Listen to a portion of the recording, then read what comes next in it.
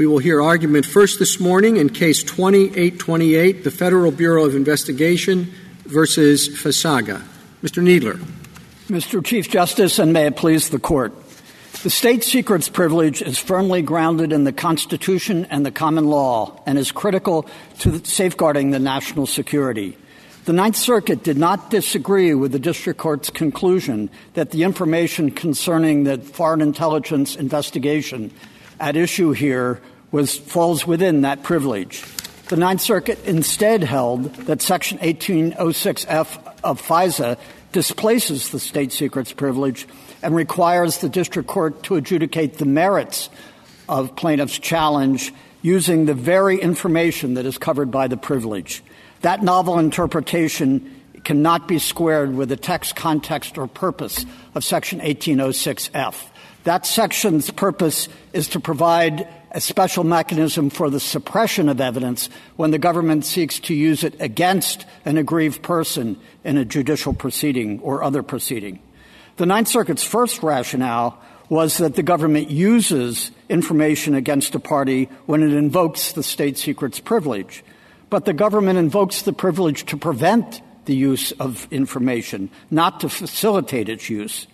Indeed, in this case, the government argued and the district court agreed that because the information concerning the reasons, the subjects, the sources and methods of this foreign intelligence investigation was so central to the case that the First Amendment claim had to be dismissed.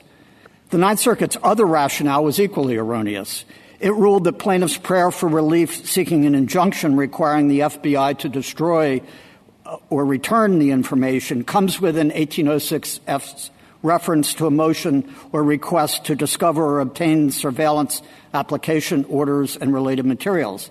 But that clause governs discovery in aid of a suppression motion. It likewise does not displace the privilege. At the very least, given the constitutional and deep common law roots of the state secrets privilege, Section 1806 cannot be read to reflect a congressional intent that would be required to abrogate the privilege. Mr. Kneedler, do you place a few times in your opening remarks you referred to this as a common law privilege. Is that your argument that it's based in common law rather than inheres in executive power? No, we think it's very strongly rooted in executive power. It's also firmly rooted in the common law, and the reflection of it being as part of the executive power goes all the way back to the founding. Many of those early disputes were vis-a-vis Congress, not the courts, but the basic point of the need for the executive to protect information pertaining to the nation's security as being part of the presidential prerogative and the executive branch necessity goes all the way back to the founding. But it's also recognized for very good reasons, the same reasons, really, as a matter of federal common law. One final question. The respondent seems to make quite a bit of the two cases, Totten and Reynolds, and argues that these two have separate doctrines with respect to executive powers or to state secrets. Do you think they're two separate doctrines, or is it just one doctrine? We think at bottom that it's just one doctrine. The question of the privilege in the first instance goes to the exclusion of the evidence from the proceeding. But then the next question is, what happens if the evidence is excluded? And in that situation, as we argued here, where the evidence is so central, at least where the evidence is so central to the case, or its adjudication would risk disclosing information at the core of the case should be dismissed. And in fact, this Court's decision in Tennant v. Doe rejected the claim, the contention that the doctrine of Totten was simply a contract doctrine. The Court said, in fact, Totten was not so limited. And the Court, quoting the famous passage from Totten, said, "Public policy forbids the maintenance of any suit in a court of justice, the trial of which would inevitably lead to the disclosure of matters which the law itself regards as confidential." And in Reynolds itself, while court was dealing with a privilege, it pointed out that Totten was a particularly clear case, and it was not necessary to get into the question of evidence because the case concerned the existence of a spy agreement that was central to the case. But I think the way the court referred to Totten indicates that was an easy case that actually could be dismissed in the face of the complaint, because the face of the complaint was alleging the existence that was of a secret item that was protected by the national security. But if you get further along, maybe the face of the complaint doesn't say that. But as the government's declaration in this case demonstrated, the adjudication of the case, if it went forward, would concern the sources and methods, et cetera, of the foreign intelligence investigation such that plaintiff's First Amendment challenge could not properly be adjudicated. Thank you. I'm sorry, Justice Thomas. No, Did you finish? Thank you. I'm a little confused. I thought the Ninth Circuit here basically only displaced the state secrets privilege with respect to the ability of the judge to determine whether, after reviewing the information that was necessary, that it thought necessary, that it then should determine whether the seizure was lawful or unlawful under 1806. I thought that there were separate writings basically saying that if at that point it found the seizure unlawful, that then it would consider disclosure only. I don't think it said it would disclose if the seizure was lawful. It said it would disclose only if it's unlawful. But I don't know where in any of our jurisprudence we've ever suggested that an in-camera review by a judge threatened national security. Our submission is not that when the government invokes the state secrets privilege, that a court is altogether barred from looking at in-camera submission by the government to explain why the information is privileged. But the Ninth Circuit went beyond that. It relied on 1806F to actually adjudicate the merits. It said the court should consider all of the constitutional challenges that the plaintiffs are bringing. I'm sorry, 1806 only permits, on its terms, a disclosure if the information is seized unlawfully. So I don't know where you would get that the court was trying to do anything else but determine that. And I think there were some of the majority who wrote separately and said, if the court chooses to disclose then, but that's a big if, assuming that your seizure was unlawful, then it has to be disclosed. I guess my bottom line is you seem to be rendering 1810 a nullity by basically saying if I don't invoke 1806 by the government, by moving to suppress evidence, then and I tell you it's a state secret, even if I seize these materials unlawfully, the petitioners have no claim under 1810. Is that what you're saying? Well, several things. 1810 does not apply to the government. 1810 is only a suit for damages. Exactly. So it cannot be the basis for a suit for an injunction. Well, that's assuming we read 1806 the way you do. No, but no, 1810 lets a person. Yes. 1810 lets a person who's been surveilled unlawfully sue for actual damages, liquidated damages, punitive damages, and reasonable attorney's fees. So assume, as I must on the face of the complaint, that the plaintiffs might be able to prove, without your information, that they have standing, because they've been unlawfully surveilled, and they're suing for a violation of 1810. You're claiming that they're not entitled to have the judge determine whether they've been surveilled unlawfully or not. There are 2 points about Section 1806F. One is that it is simply a suppression mechanism, not a determination. Do we need to reach that if we just say that 1806 doesn't displace state secrets? Why would we even reach that question?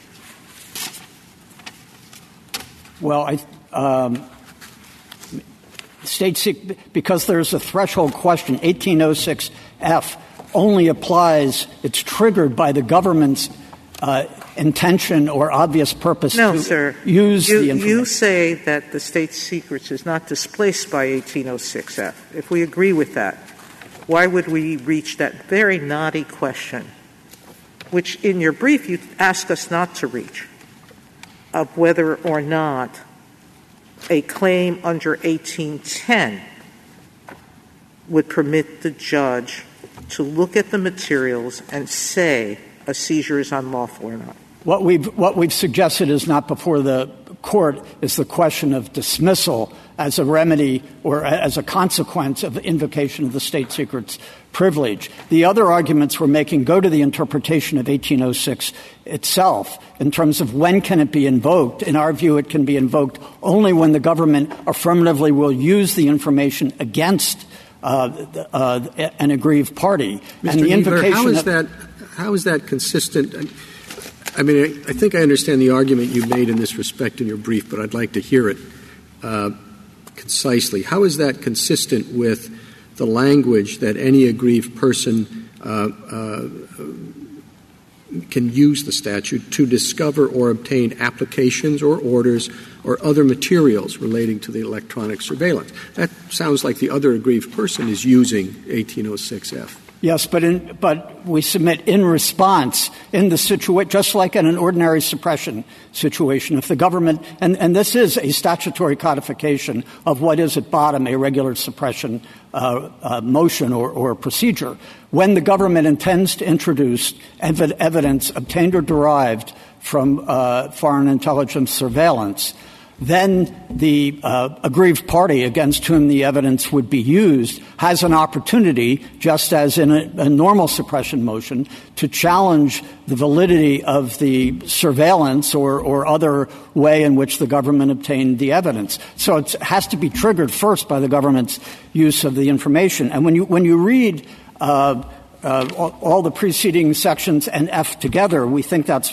very clear. Subsection C requires the government to notify an aggrieved party when it intends to use information against him in a proceeding. E provides for a motion to suppress that.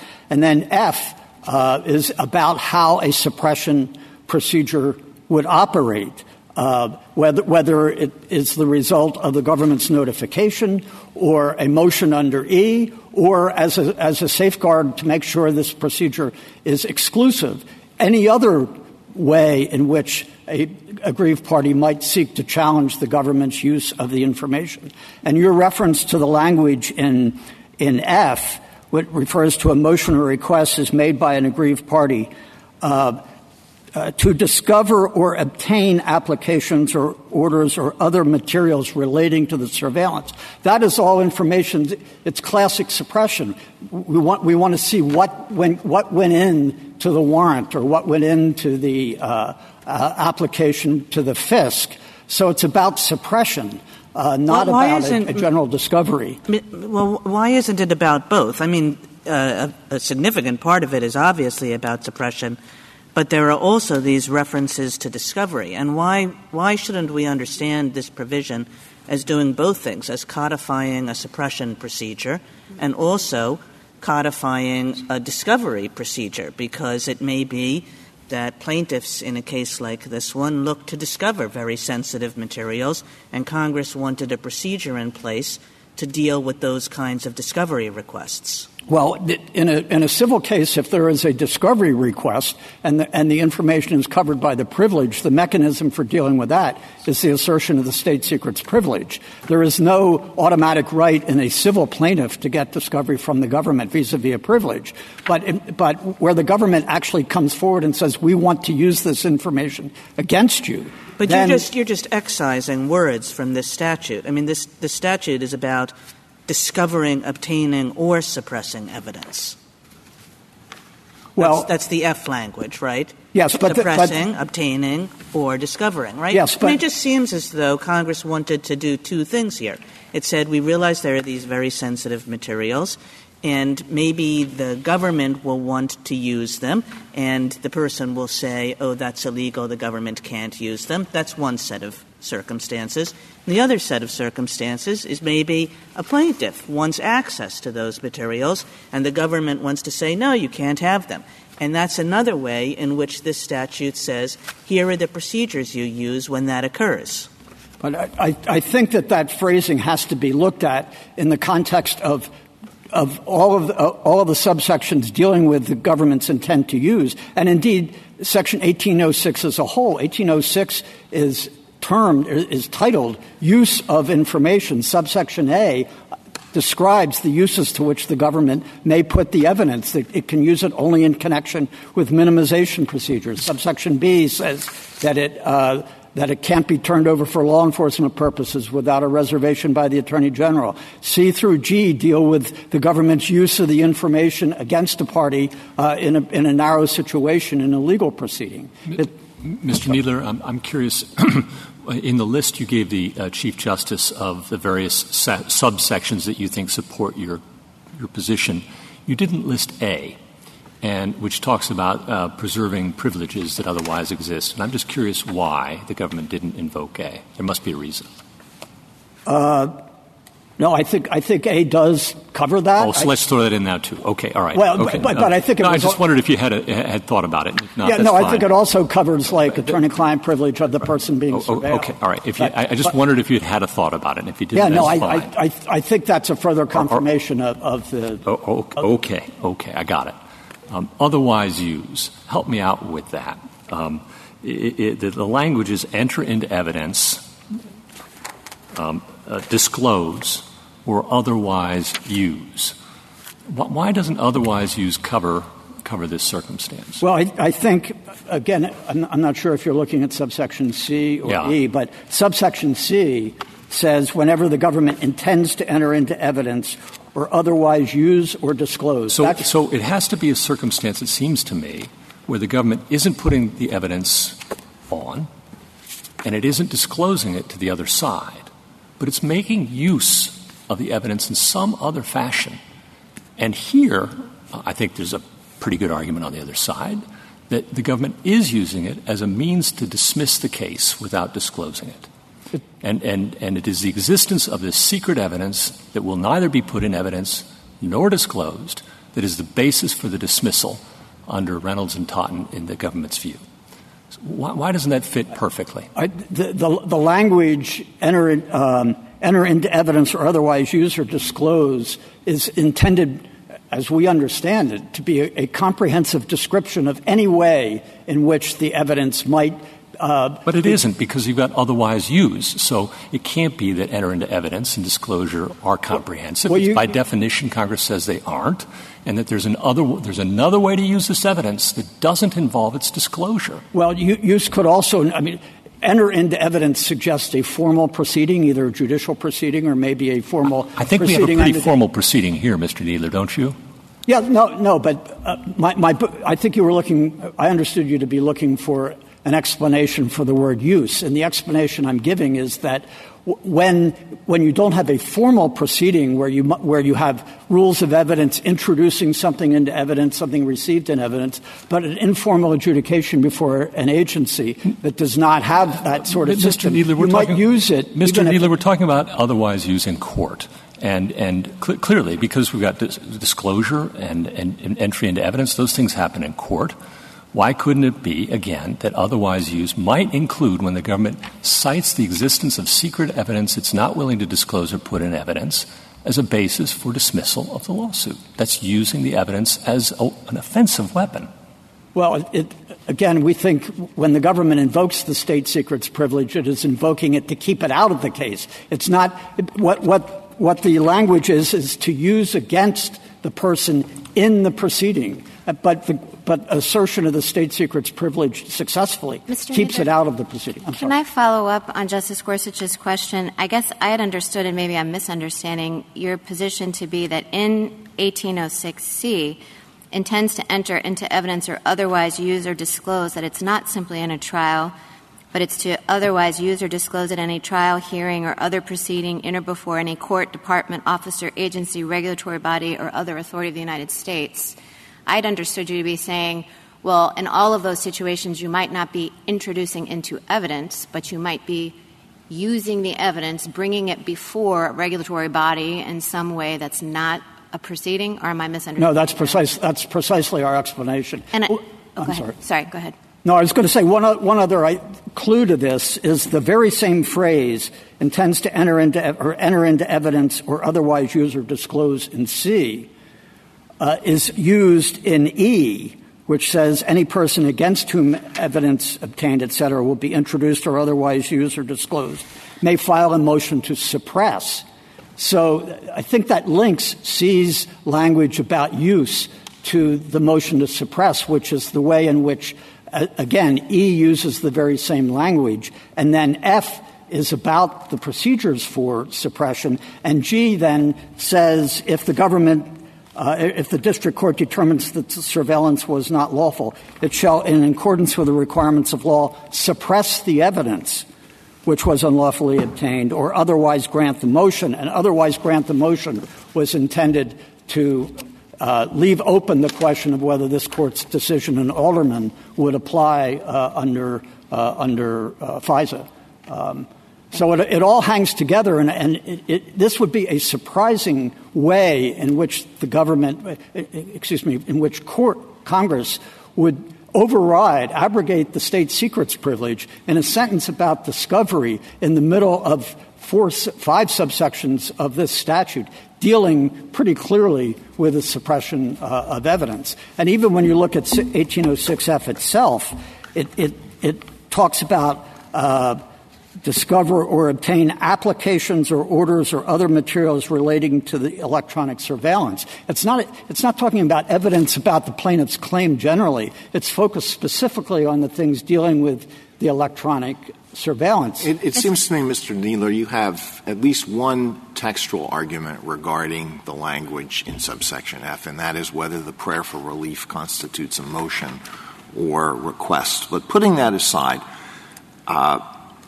do you have any other arguments about the literal meaning of the language in subsection F on which the respondents rely? And if you don't, what are the structural features that you rely on? I understand your argument to be based mostly on structure and not on the literal language of subsection F. So 2 parts to that. Any other strictly textual arguments, and if not, which structural arguments are you relying on, or which anomalies would result if their interpretation were adopted? Well, there are, I think, very important textual arguments in the pertinent phrase, which actually has 2 parts, but it says discover or obtain, and discover could, again, tie into formal court proceedings where you might file a discovery motion, but outside of formal proceedings, if you want to obtain the evidence effectively in the same way you would through discovery. But the point is, literally, they want to obtain this information, do they not? No, what their prayer for relief seeks is actually expungement of it, not to receive it. I thought they made very plain that they'd be very happy to get the documents back, which I think would be to obtain them. Right, but if no, yes, but that doesn't, I think, really tie in with what their complaint was. But the more fundamental point is 1810 does not provide for injunctive actions against the United States, and the Privacy Act does not provide for expungement. But the structural point we think is also very important. As I mentioned here, the entirety of 1806 is addressed to the government's use of information derived from foreign intelligence surveillance. That's the title. A talks about use with minimization. B talks about when it's going to be furnished for law enforcement purposes. All of these other provisions that we're discussing go to when the government tries to use it in. Okay. I've got that point. They are taking some language out of this and interpreting it to mean something that is quite different from most of what is addressed in 1806. I've got that. Any other structural features that you rely on? Well, the language, the structural, but the language in C and E that I referred to, which ties otherwise used to suppression, and then F being an implementation of the method for suppression, and on G, which talks about suppress the evidence or otherwise grant the motion. It's the same motion to exclude the evidence from the proceeding. The court can either suppress it or, I think Congress hoped, do something else besides turning over all the information to the defendant as part of the suppression. But G talks about suppression of evidence, not obtaining it. Thank you, Mr. Kneedler. Justice Thomas, anything further? Mr. Kneedler, you were just one brief thing. You were in the process when you were discussing subsection C, it's 1806C. The phrase against an aggrieved person, you were about to tell us what you thought of that before you got distracted. I think that's very important because it shows that it has to be triggered by something that the government is doing before you even get into this procedure. And that's why the word suppress is very important here. If the government intends to use the information against somebody, you can move to suppress it, or if it's in a more informal proceeding, you move to have it excluded or don't consider it, or whatever its equivalent is. Now, there may be some civil proceedings where the evidence, maybe there's an argument shouldn't even be suppressed. But again, it's all, in 1978, it was all directed toward suppression where the government intends to use information against the person in the proceeding, whereas the state secrets privilege keeps it out of the proceeding. Thank you. Justice Breyer? Well, assume you're right, that this particular statute doesn't displace the state secret doctrine. Still, there are many situations in different kinds in which it might arise. This is an unusual one.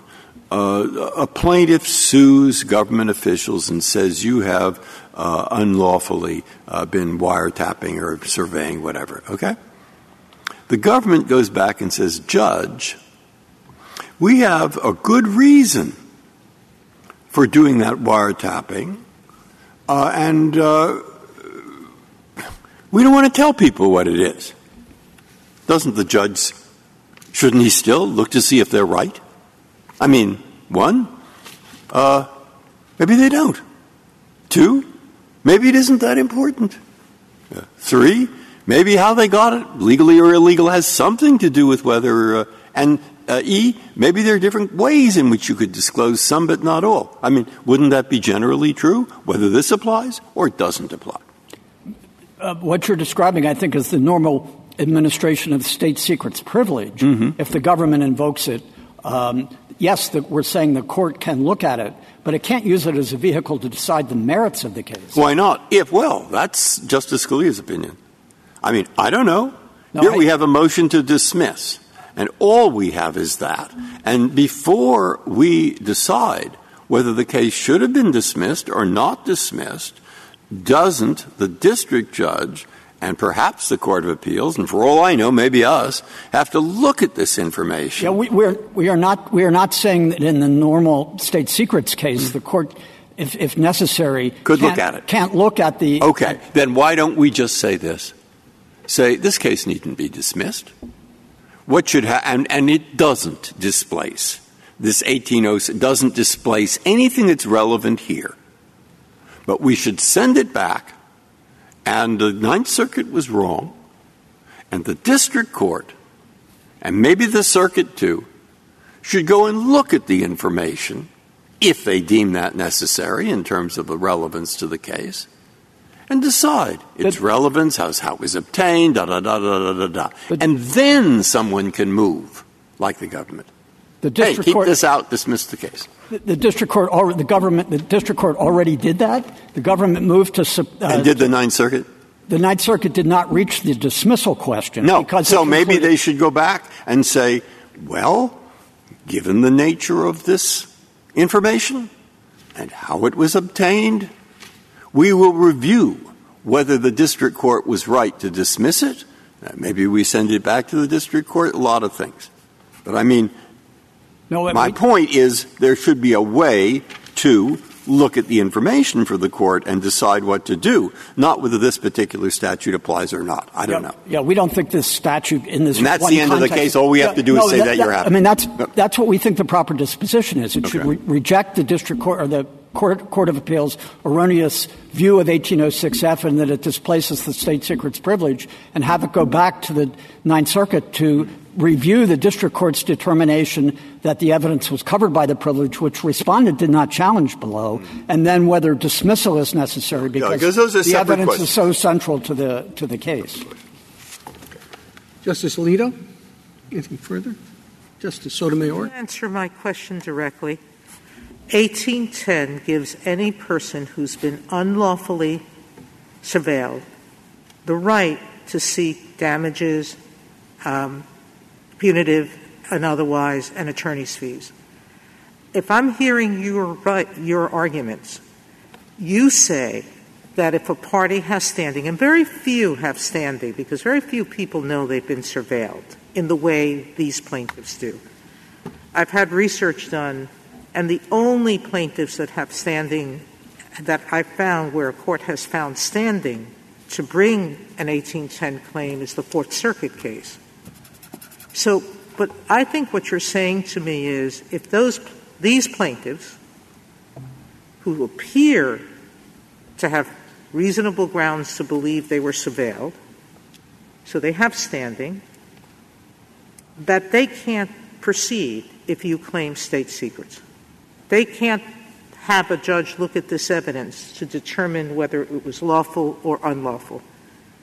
Because you say if a judge says it's unlawful, and I don't know how, because if the judge says it's unlawful, how are you injured? All they have to do after that is prove their damages.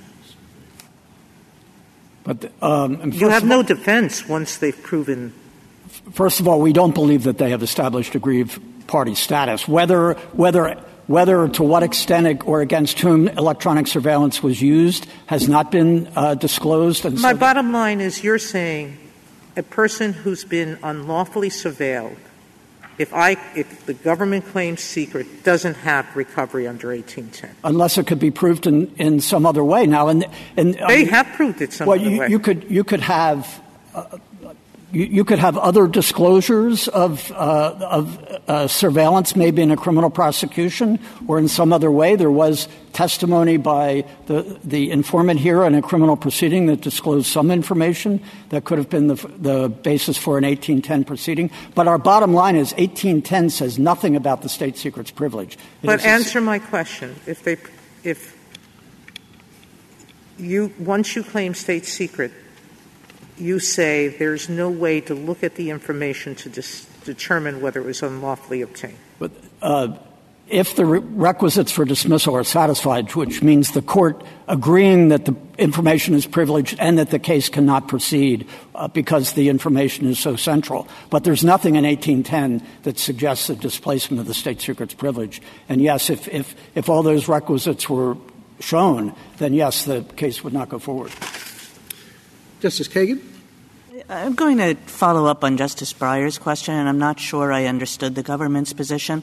Is the government's position now that it would be wrong to dismiss on the pleadings without any further inquiry into the nature of the materials and how they affect the lawsuit? No.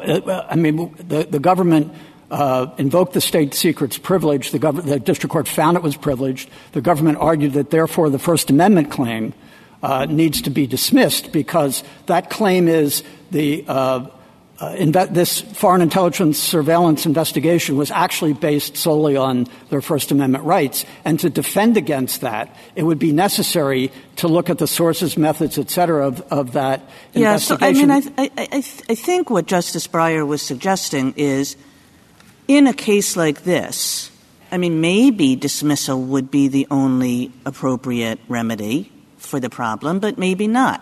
It depends, and it depends on some investigation of the materials and how they figure in the case and what harms they present and so forth.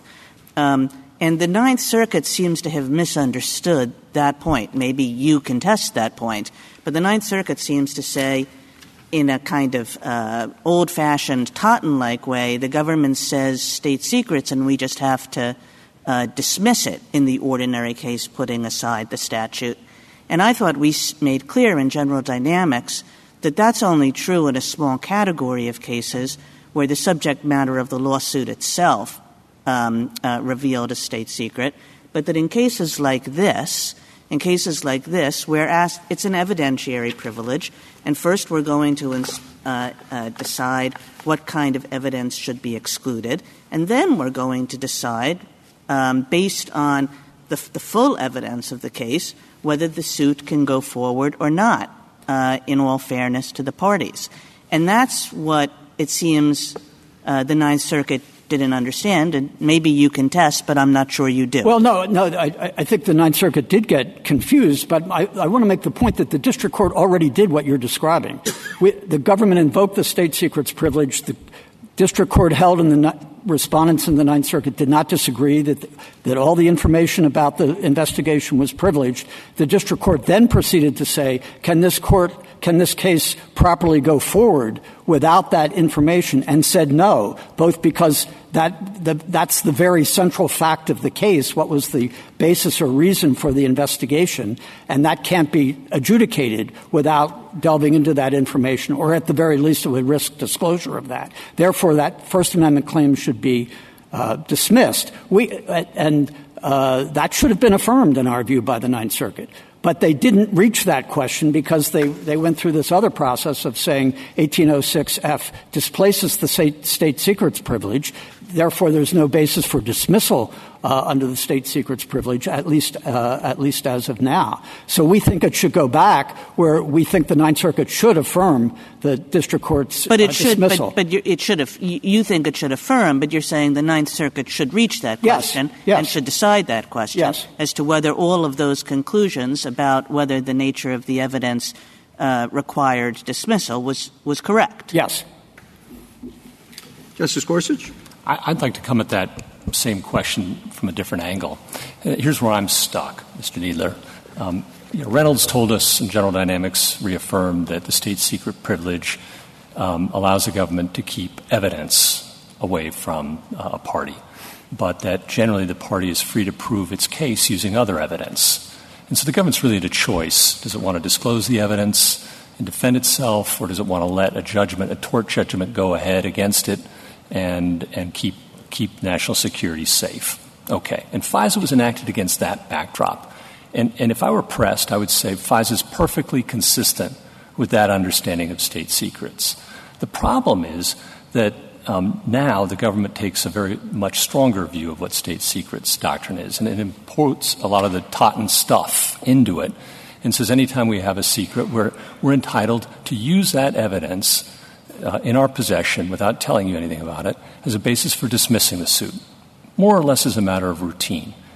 And instead of being put to the choice of accepting a tort judgment but keeping a secret, it now gets both. It gets to reject the tort judgment and keep the secret. And in a world in which the national security state is growing larger every day, that's quite a power. And it seems like the Ninth Circuit operated on this understanding of the state secrets doctrine, which might be inconsistent with FISA. I think probably is inconsistent with FISA. And then we have to ask the question of which displaces. But that question only arises if we accept a mistaken view of the state secrets doctrine. And So I think your friends on the other side have made this point and suggested, why don't we just address the state secrets problem and say the Ninth Circuit misunderstood state secrets doctrine and reverse remand on that basis, and then we don't have to get into this question of a conflict which only arises on a mistaken understanding of state secrets doctrine. What say you to that? The Ninth Circuit did not reach the dismissal issue in this case. I understand that. But and with respect to their argument about 1806F displacing, in their view, it displaces the state secrets privilege with respect to the exclusion of the evidence, also not just to the not just to the dismissal remedy. We think that is clearly wrong, and that what they're basically why would saying, this be an alternative basis for affirmance and for finding for the respondent? Because it would change the judgment. The Ninth Circuit's judgment contemplated, in two ways. Well, the opinion contemplated that if it assumed, with frankly, I think maybe no basis to assume, but anyway, that the entire case would be wrapped up in terms of whether there was electronic surveillance, which that's clearly wrong. So why not just say that and send it back, and we don't have to get into this question about whether FISA displaces state secrets, which begs the question of what state secrets is. No, I think it's the other way around. With all respect, Justice Gorsuch, this is a case in which the Ninth Circuit relied on a statutory holding, which could have ramifications much broader than this. But the point about the court deciding it would require an alteration of the judgment, because the Ninth Circuit contemplated that in proceedings on remand the state secrets privilege could be invoked, and maybe even the dismissal remedy would be available in the Court of Appeals view on remand. So it's not properly before this court without a cross petition. Justice Kavanaugh? Yeah, I have several questions, Mr. Kneedler. First, I just want to make sure, with respect to Justice Gorsuch, is it your view that issue is before us?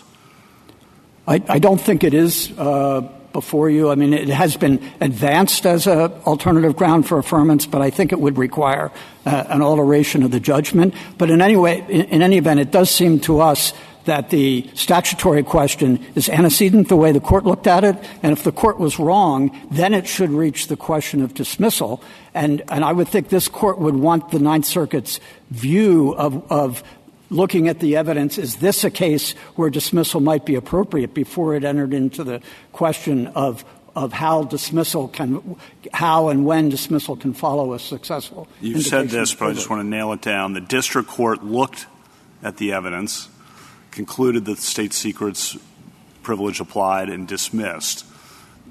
When we send it back to the Ninth Circuit, they will be able to review that. Yes, that evidence is in the record. It's available to this court. There was a classified declaration that was presented to the Attorney General Holder when he invoked or asserted the state secrets privilege. So that was your answer to Justice Breyer and Justice Kagan, I think. So, yes. Okay. And then picking up on Justice Thomas's first question, back to the statutory issue, he referred to the constitutional status of the state secrets privilege.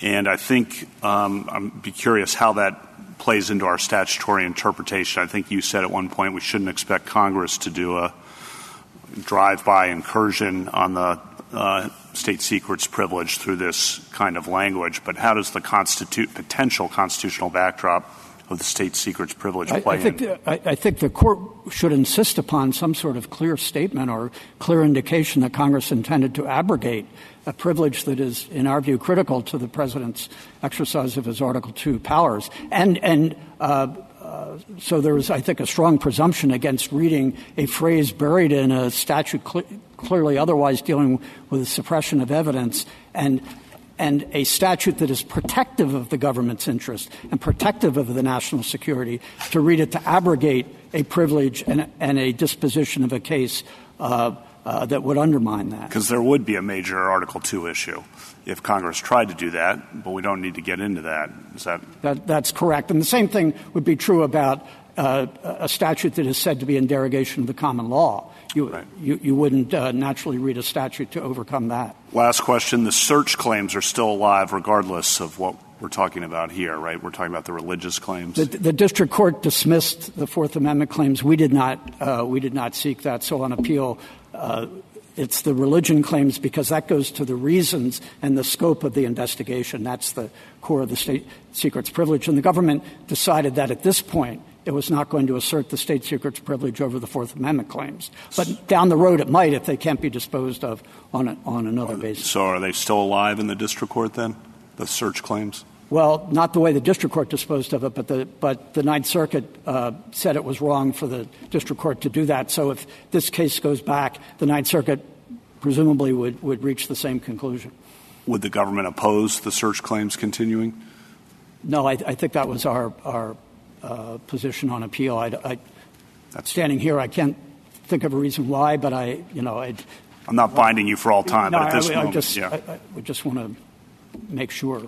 Thank you. Justice Barrett?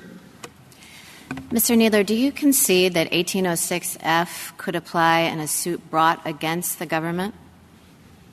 Maybe under 1810, maybe under something else? 1810 could not be brought against the government because it's only damages. But if the government intended to introduce or use the evidence in that case against the civil plaintiff, it could be used, yes. But it's not a free-floating discovery device. No, I understand it's not a free-floating discovery device. I understand your position that it's, when the government wants to use or introduce evidence that it applies then. But the government may seek to do that even if it's not a criminal prosecution, for example, that the government has brought. Yes, if the government, if a plaintiff brings a suit against the government and the government intends to use the information, right, then 1806F would be available. So you're not taking the position that Judge Bumate took in the Ninth Circuit, where he seemed to view it more as confined to that circumstance? Yeah, no, we think it applies irrespective of who brought the proceeding. Okay. It's the use, introduction to evidence use, et cetera, against the person. So the against is what triggers it. Thank you. Thank you, Mr. Kneedler.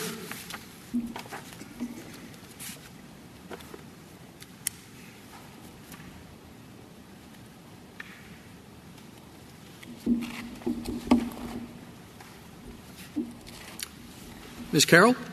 Thank you, Mr. Chief Justice, and may it please the Court. I'd like to make 2 points. First, Section 1806F provides only a narrow mechanism for deciding the admissibility and discoverability of surveillance materials. It does not speak at all to the fact that the government's assertion of the state secrets privilege deprives the individual defendants of a valid defense, a defense that depends not on the surveillance evidence that would be at issue in a FISA proceeding, but on the privileged information about the targets, predicates, and scope of the investigation. Second, adjudicating the individual defendant's liability in camera and ex parte with no jury and no right to participate would violate the Seventh Amendment and Due Process Clause. Even if the Court of Appeals' interpretation were plausible, FISA does not compel it, and this Court should reject a reading that raises those grave concerns. I welcome the Court's questions. If we accept the government's argument, though, we don't have to get to that, right? Accepting the government's argument that FISA does not displace the privilege, I think that resolves the question, because that was the holding of the Ninth Circuit. The Ninth Circuit instructed the district court to decide in camera and ex parte whether the defendants violated the constitutional and statutory provisions. No, I may have confused matters. I mean the constitutional avoidance argument. Correct. These are constitutional issues that would arise if the Court of Appeals' interpretation of FISA were accepted. And I think it's largely undisputed that under the Court of Appeals' reading, you would have an in-camera ex parte adjudication not just of the lawfulness of the surveillance under FISA, but of the ultimate liability on the First Amendment and equal protection claims. And I think it's undisputed that that would violate the individual defendant's jury trial rights and due process rights. Now, Mr. Kneedler, I think, has made some good points that we agree with about the language of 1806F regarding what a use is and what a covered motion or request is. But I think there's just a broader point to make about that statute, and that is that the FISA, both 1806F and, frankly, an 1810 claim, are completely orthogonal to what is at issue in the First Amendment and equal protection claims and the defenses that are necessary to those claims. As has been discussed, the result of an 1806F procedure is limited to suppression or admission of the fruits of the surveillance, so the recordings, and potentially disclosure to the aggrieved party of the application materials and court orders. None of that enables revelation of, or certainly not disclosure to my clients, or the ability to adjudicate the merits and defenses of the religious discrimination claims, which, as I said, don't turn on the surveillance evidence. They turn on who was or was not a target of investigation, why were they under investigation, what were the motivations and predicates, and what was the degree of fit between the methods used and legitimate counterterrorism goals, what were my clients' individual motivations. Those are all classic jury questions.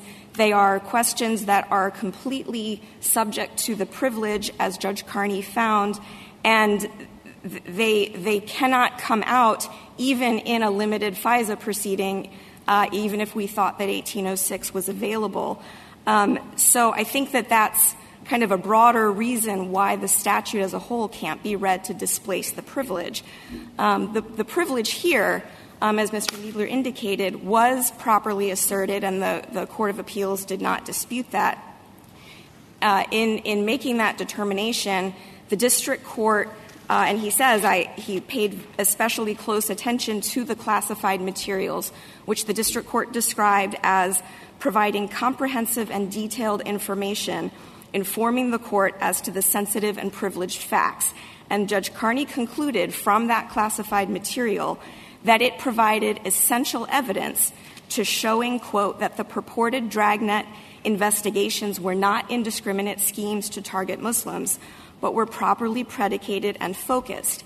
That is the information that the individual defendants need to be able to defend themselves.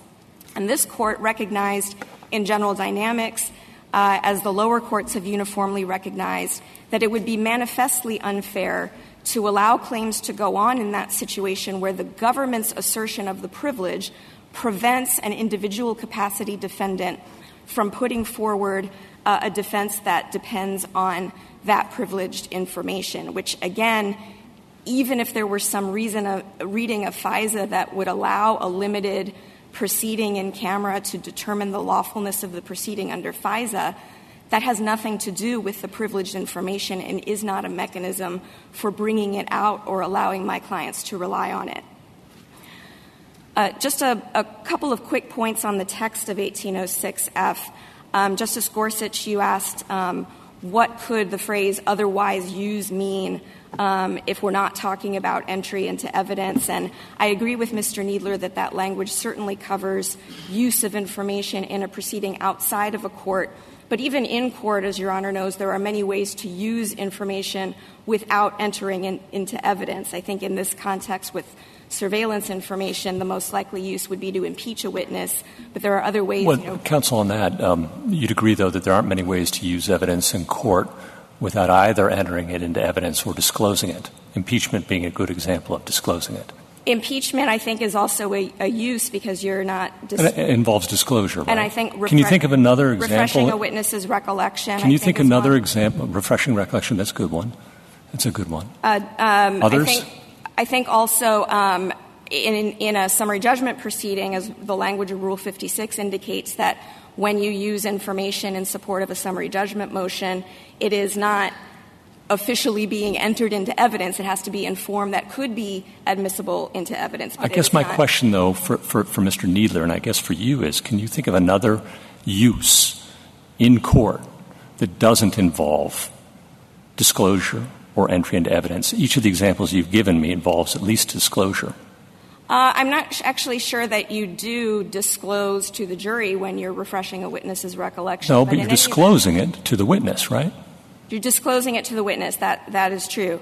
And if it's something that would help them to remember their recollection. But I think, again, that also brings in the fact that we could be talking about proceedings that aren't subject to the rules of evidence as well. And I think, again, thinking back to the broader question, even if the court thought it were plausible to read that language more capaciously, a reading of Section 1806F that would allow, as the Court of Appeals thought, adjudication not just of whether the privilege was properly asserted, not just of whether the FISA surveillance was lawfully authorized and conducted, but whether the individual defendants are liable for damages on constitutional claims, to have that adjudication conducted without a jury in an ex parte procedure in which they have no apparent right to participate would plainly raise grave and I think undisputed constitutional questions that plainly favor the government's equally and we think more plausible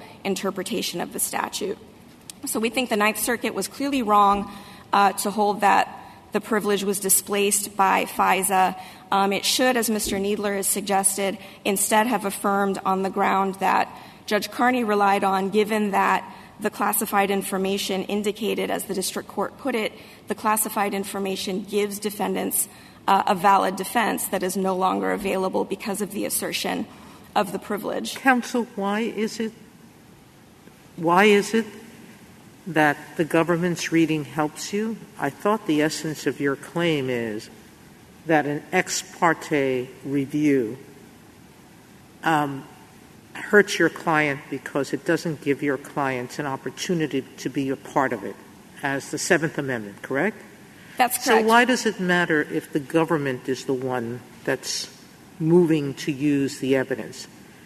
Why wouldn't your agents be suffering the same deprivation?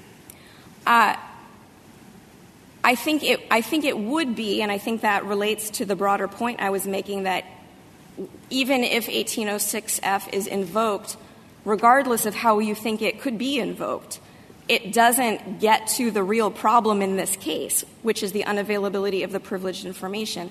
To Your Honor's point, the constitutional claims we've mentioned under the Seventh Amendment and the Due Process Clause are violations that would arise from the Court of Appeals. May I finish my response? Yes. From the Court of Appeals interpretation. And under the avoidance canon, where this court has before it two plausible interpretations of the statute, the avoidance canon calls for rejecting the interpretation that would raise those grave questions. And we think the government's interpretation, as recently adopted as well by the Fourth Circuit, is certainly plausible, and that the Ninth Circuit's interpretation is certainly not more than plausible. And so the avoidance canon would come into play there. Thank you, Ms. Carroll. Justice Thomas?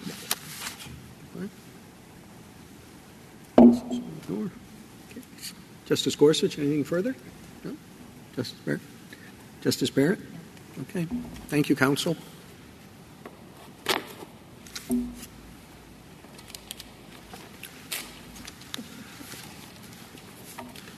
Mr. Arulanantham. Thank you, Mr. Chief Justice, and may it please the Court. Defendants do not seek just to exclude secret information from this case. If that were true, there would have been no need for them to file a motion to dismiss our religion claims. Instead, what they seek is not just to exclude information, but also to dismiss it. And to be clear, as we've said repeatedly below, we will not seek discovery on the religion claims. We're prepared to proceed just on our own evidence. So this case is entirely about dismissal based on their need to use secret information to defend themselves. Now, we recognize they have a legitimate interest in defending themselves, but neither Congress nor the common law permit dismissal on that basis. Congress struck a balance. FISA permits them to defend this suit using information that we will never see. But as Justice Sotomayor had suggested earlier, it requires the court to review the information, ex parte and in camera, to determine if the surveillance was lawful. Section 1806, as Justice Gorsuch has already mentioned, applies not just when they seek to enter secret information into evidence, but also when they otherwise use it. Use is very broad. It means to put into service, and otherwise use means, as Justice Gorsuch has been saying, in a different manner. So there has to be a way different from just using or disclosing that's also covered by the statute. Relying on information to win dismissal of a lawsuit is obviously using that information. The government is also wrong on the common law. As General Dynamics explained, the Reynolds privilege is a privilege. The privileged information is excluded, but the case goes on without it. And to 150 years of case law on which Reynolds relies in both the U.S. and England, they can't point to a single case where plaintiffs could make their case without the privileged information, and yet still the court ordered dismissal. Like the widows in Reynolds itself, we are entitled to that opportunity, whether under FISA's rules or under the common law. Lastly, I want to emphasize, again, Your Honors, that the Court of Appeals did not hold that we can ever see privileged evidence. If the district court orders disclosure to us, the government can reassert the privilege. Counsel, can you give me an example of a case where used was employed the way you are suggesting? Yes, Your Honor. In the firearms context, this Court has done it even without the word otherwise. Actually, so the Court has said, for example, in Bailey v. United States, that just referring to a gun in the course of a criminal transaction is using it. I think also that statute, again, is only use. We have otherwise use. So I think ours is even more broad than the one that the examples that the government uses or Judge Bumate's. And sticking on the same point, if I may, Your Honor, it is conceivable, I suppose, that there might be some other use you could come up with, although I don't think I've heard one yet that is not a disclosure or enter into evidence. But that's not really the question, right? The question is whether when you refer to a document in your motion and say we win and the other side loses their religion claims because of those documents, is that also a use of it? And it just seems perfectly clear that that must be true. But it seems counterintuitive that you would say you use it by excluding it. Yes, Your Honor. And this goes to Justice Gorsuch's point also about the relationship between the common law and FISA. If they were only seeking to exclude it, if they said we will keep it in our vault and then let the chips fall where they may, I don't think that would be a use. But when they then go further and say we don't just want the common law traditional rule, we want to now dismiss the religion claims, even though you can make your case with your own evidence, that transforms it from just keeping it excluded into an affirmative use. They're using it to effectuate the dismissal of the religion claim. So at that point, it becomes a use. And that's why I think it's also relevant that the Ninth Circuit, the decision below, they said they only are finding it displaced with respect to the dismissal remedy. And that's, I think, important because it's when they move to dismiss that it becomes a use and isn't merely exclusion of the information at issue. Well, you just said the information at issue. And what they're using, it seems to me, is the privilege. They're not using the information. The whole point of the statutory provision in 1806 is to keep the information from being used. I think it makes more sense to talk about using the privilege as opposed to a counterintuitive reading, at least I guess this is their argument, which is that this proceeding is to prevent the use as opposed to using it. Maybe a consequence of it is that the privilege is established, and then that means the information can't be used. But I don't see how the not allowing the information to be introduced is using the information. So that I don't disagree with Your Honor there. I think if all they were doing was trying to keep it out and nothing else, that would not be a use. And I think it's because they argue that the state secret's privilege actually authorizes dismissal, unlike every other privilege, even when the plaintiffs can move forward without the privileged information. That's why it becomes a use. But to go back to the beginning of your question, Mr. Chief Justice, I think to say that they're using the privilege and not using the information is a little odd. I think they are using the privilege, but the motion makes no sense without the references to the secret information, without the submission of actually two classified declarations and a classified memorandum. So they're using both. And I think that is the most natural meaning of the word otherwise use. I really can't imagine how their motion would make any sense if it didn't refer to the information. So, and once they're referring to it, again, not just to keep it out, but also to win dismissal of the religion claims, that's what makes it into a use. Could they win dismissal by invoking a privilege if there were no evidence to support the invocation of the privilege? Yeah, and we struggled, Your Honor, and could not think of a context in which that would arise. It seems like they have to, in order to win, say it's not just the fact that we're excluding the information, it's also now that the evidence, even though it's out of the case, is actually not out of the case and is doing some kind of work to come and dismiss claims, even though the plaintiffs say that they can make their case without it. But it would be a perfectly natural argument to say we think because of the national security basis, this information cannot be used. I mean, that's how you'd say before the judge, and then the judge is supposed to say, well, you're using it, so you lose. No, again, Your Honor, I really think if that's all they were saying, if they were saying because of the national security implications, this information has to go out of the case, then they would have filed a motion in limine. They wouldn't have filed it just in response to the complaint. They would have waited for us to file either a discovery motion, which, again, we're not going to file, or a motion for summary judgment. And then they'd file a motion in limine. That would not be a use. But instead what they've done is they've said on the pleadings, and declarations only because we put them in the case because we were concerned about this possibility, really, because normally we could have waited and filed the declarations later. Just on the pleadings, they've said the whole religion aspect of the case, the first 8 counts, have to be gone.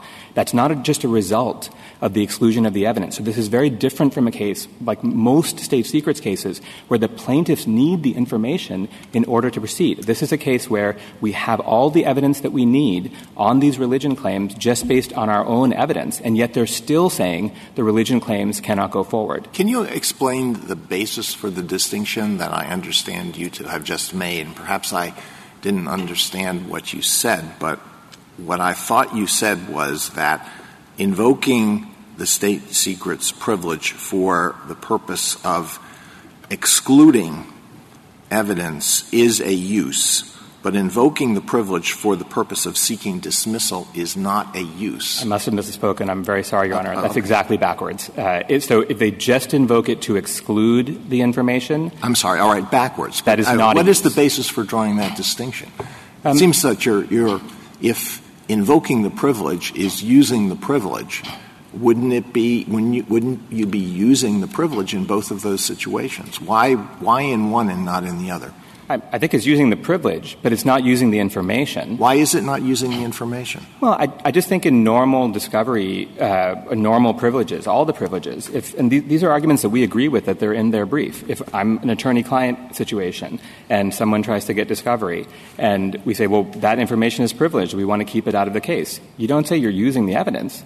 But if I then say, oh, because you have done that, now the underlying claim on which you sought discovery has to be dismissed, even though you say you don't need the evidence and you don't want it anymore, or actually, we never wanted it. but anyway, you don't want it. Now you're doing something more than just keeping it out of the case. And that distinction is critical.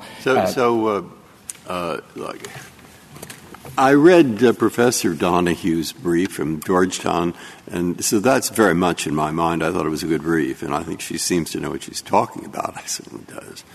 So I'm thinking, look, the thing is that you don't want the case dismissed. Of course. And Totten doesn't apply. And so they shouldn't have had anything to do with that. They should just look at Reynolds. That's right, Your Honor. All right. Now, that's what seems to be the issue and the problem.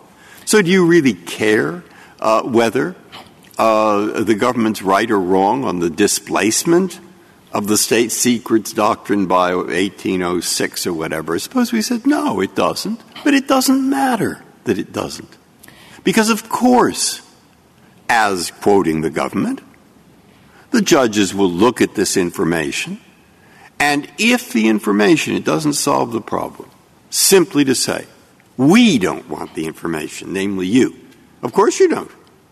But the government says, Judge, look at this. You will see that we both can't introduce the information because it's just too secret. It's unbelievable harm if we do. And it proves beyond any doubt their case is wrong. What is the court supposed to do then? And there, I don't know. And we have Justice Scalia's opinion on that. And where I am at the moment is I don't know. But I don't have to decide that yet. And it might not be those situations that are the dilemma I just described. until not only the district court under the proper standard, but also the Court of Appeals looks at this and sees if there's some special reason to dismiss the whole case or not. No automatic dismissal, no dismissal. I don't know. All right, there you are. That's where I am. Say anything you like. Thank you, Your Honor. Three thoughts I have about that. First, I just want to be clear on the very first point you made. Why do we even care about FISA? We have two distinct paths, as we see it, to success in this court.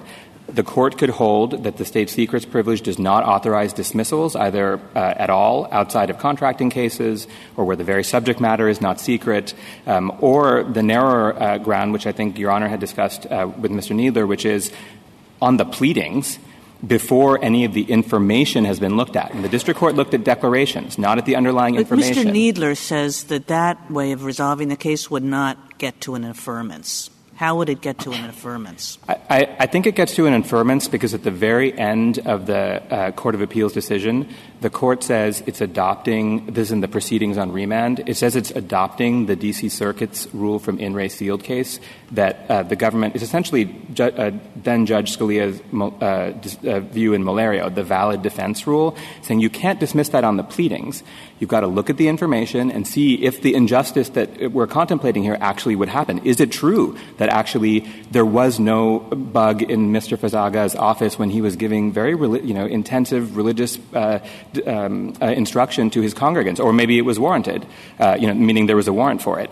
And then if that's true, and so this would be work of grave injustice on the government, once we know that, if that's actually true, then you dismiss the case. That was what then Judge Scalia said in Malario. The decision below adopts that through its affirmance of In re Sealed case. And so that's why I think it would be an affirmance. This court could just say, we hold it was too early, send it back, and I suppose you could say FISA displaces it, or you could not. You could say FISA doesn't displace it, or you could say we don't have to decide that, we vacate that, and just send back the state secrets portion of the case.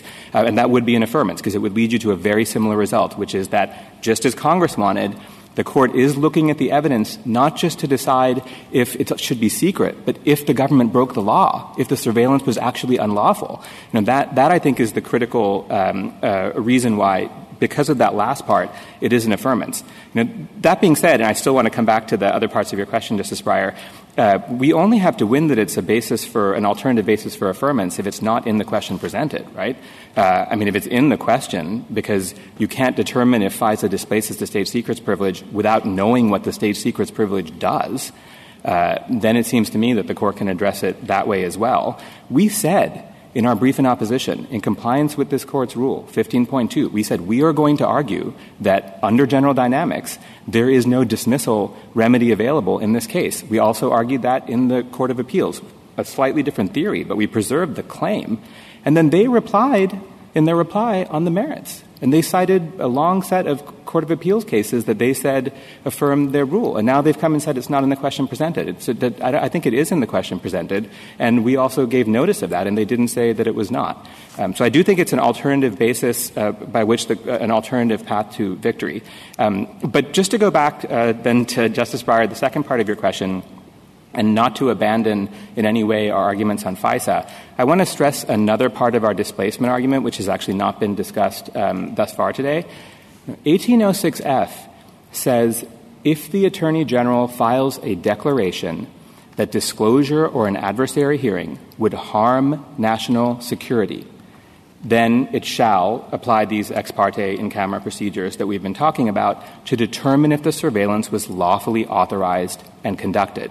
Now, that standard, the Attorney General files a declaration that disclosure would harm national security, is almost identical to the standard in Reynolds that divulging the information could risk endangering national security. Substantively, the substantive rule is almost identical. And the result of their view is that the same Attorney General declaration, because this declaration satisfies 1806F, it says disclosure of this information would reasonably endanger national security, Attorney General declaration in our case, gives the government two options. They can move to dismiss under state secrets privilege, which is what they've done, or they can go through 1806F and give the information ex parte and in camera to the court, even though the statute says these are the procedures that shall be applied, notwithstanding any other law, whenever these conditions are met. And so that is a powerful displacement effect, not for the state secrets privilege in general, but for the state secrets privilege as applied to cases involving the domestic electronic surveillance of Americans. And that's all that's issue in this case. It's just about giving the district court ex parte and camera review, not evidence, not disclosure to us, because the decision below says they can reassert the privilege if there's a disclosure to us. But just that aspect, the ex parte and camera review for cases involving domestic electronic surveillance, on that aspect, 1806F occupies the field. It takes away any other options, including outright dismissal under what they say is the state secrets privilege. I guess what strikes me as wrong about that argument is that if you look at 1806 and you just take a step backward and you're not focusing on, like, what does this word mean and what does that word mean, but if you just take a step backward, what 1806 is all about is deciding whether surveillance is legal. And according to 1806, that matters with respect to whether the government can use it in the standard way that illegal evidence can't be used in a proceeding. And for whatever reason, Congress thought it also mattered with respect to discovery requests on the part of, let's say, a plaintiff. And that's a very different focus. You know, was this obtained illegally? Because we think that question has something to do with whether it should be discoverable or whether it should be usable in court, from the normal state secrets inquiry, which is, illegal, legal, who cares? It's just dangerous for national security. Yes, Your Honor. I agree that both parts of that. I certainly agree that the purpose of it is to determine if it was lawfully authorized and conducted. And while I do think that's broader, if you'll permit a slight deviation, I think it's broader than what the individual defendants' counsel has suggested, that it's only about Fourth Amendment. It certainly incorporates First Amendment. FISA was very much about the First Amendment and, in part, the persecution of religious minorities, actually. So I think that it's broader than that. But I agree it's just about determining whether the surveillance was lawful in whatever context it may arise. And I also agree, Your Honor, that often in the pre-FISA practice, the only inquiry in the state secrets privilege analysis was whether or not the information should be secret. But there were also cases where the courts were not simply interested in whether or not it was secret. They were also interested in whether the Fourth Amendment was violated here. We have cited a few of those in our brief, Jabbar v. Kelly. There's also a dissent in Halkin v. Helms from the rehearing on Bank where the judge makes this argument. So I don't think it's implausible that the Congress might have looked, seeing a backdrop of abuses identified in the Church Committee, surveillance of Vietnam War protesters and MLK, and even a justice of this court, I believe, they would have said, we don't just want to know whether this is secret. We also want to know, did you break the law? And so I don't think it's that implausible to believe that they used the same substantive standard, but said we want to bring the courts in to decide if the government was acting illegally. What is your answer to Ms. Carroll's argument about the rights of her client? Suppose that in conducting this ex parte in-camera review, the judge says this was illegal because it was based on religion. Is that the end of the case for her clients? I don't think it's the end of the case. Well, then can they have a trial? I mean, on that question, I think if the court finds that, then you're not going to be able to give that same question to the jury. We acknowledge that. Well, isn't that a violation of their due process rights? So we have deliberately not said in our briefing whether we think that's true or not. And well, that's why I'm asking you now. How can that possibly be consistent with due process? Well, I mean, that's the Star Chamber.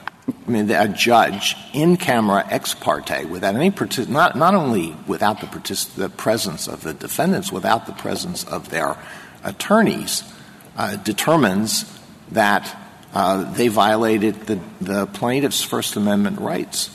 So I want to say, after I answer your question, why I think it's not a reason to construe the statute. So if you, but to answer your question directly, I think that the tricky issue for a court, if it were actually considering this constitutional question, it would have to first consider what about the mirror image, because obviously the same exact thing that you have said is true of us.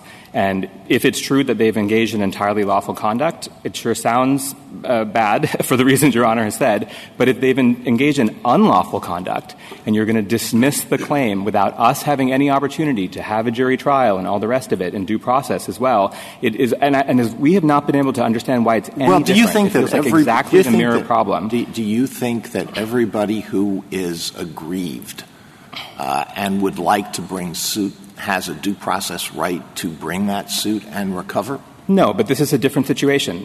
For both sides, we're hypothesizing, and this gets to my reasons for believing it's premature. We're hypothesizing we've beaten summary judgment, both sides, right? Both sides have beaten summary judgment. We've shown standing. There's no sovereign immunity problem, all the other doctrines, Iqbal, et cetera, and yet still here we are. And in that situation, I think it's the mirror image problem.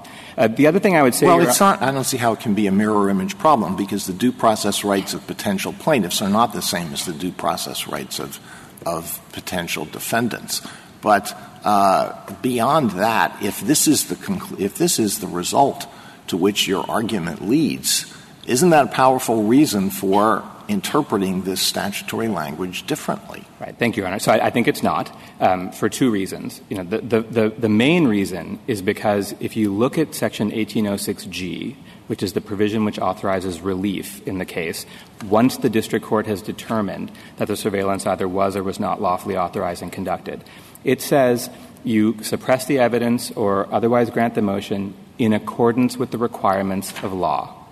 And what we read that to mean that if we have an 1806F process, whether on summary judgment or however it comes up, and then the court finds the surveillance is unlawful, they now have the right to say at that point, this would violate the Seventh Amendment to bind us to that.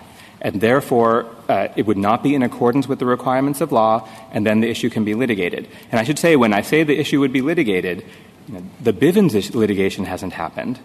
The our 1810 claim in this case, which no one has moved to dismiss, although you heard Mr. Kneedler say they might move to dismiss it, right, that claim still remains to be litigated. And the defendants may well be out of this case long before we get to the spot.